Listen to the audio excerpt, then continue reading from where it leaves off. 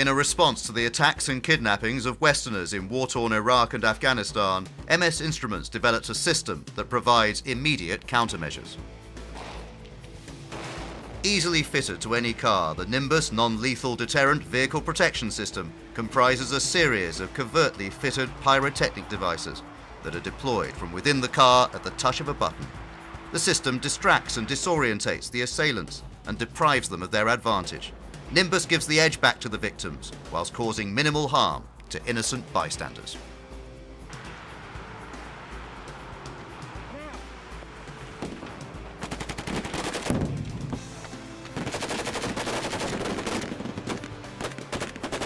In this reenacted scenario, a VIP is travelling in a standard two-car convoy. The convoy is compromised and comes under fire. Deploying only smoke and sound units, the car immediately disappears from view, allowing the quick transfer of personnel from the stricken car to the second vehicle. Deprived of a target to aim at, the attackers just spray the area with random fire, significantly reducing the number of hits. The VIP escapes unharmed.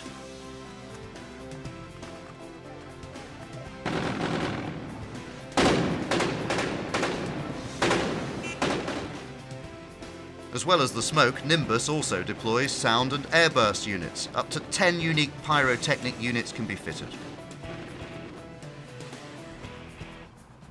This second reenacted scenario is called a shark attack. This is when a hostile vehicle follows and attacks from behind.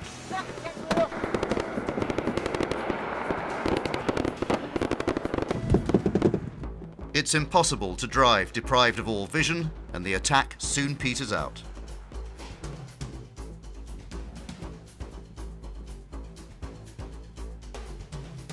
It's also a great deterrent when airbursts are exploding around your head. It's possible to select which units are deployed: a single unit, a bank left or right, the rear air units, all smoke units, all sound units, or the entire system all at once.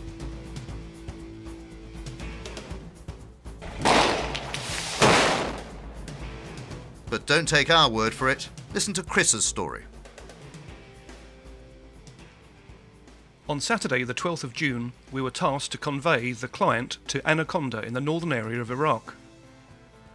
We departed the green zone at 0630 hours. I was in the rear vehicle of a two-vehicle convoy travelling on Route 1. I noticed a black BMW in lane 1. This BMW was tucked in amongst other slow-moving traffic. As my vehicle passed alongside the BMW, I looked at the occupants and realised this was going to go live. I started to give a warning to the driver as I observed the BMW pull out into our slipstream and engage the rear of our vehicle. This became a real-time situation as I continued to give the warning we were being hit from behind. I started a radio contact report, and it was doing this report that rounds had breached the armoured glass, hitting both the driver and myself. In the 35-second attack, my vehicle sustained over 100 hits, with 8 bullets penetrating the rear and side glass. It's my personal belief that had the vehicle been fitted with the NLD system, then the outcome would have been totally different.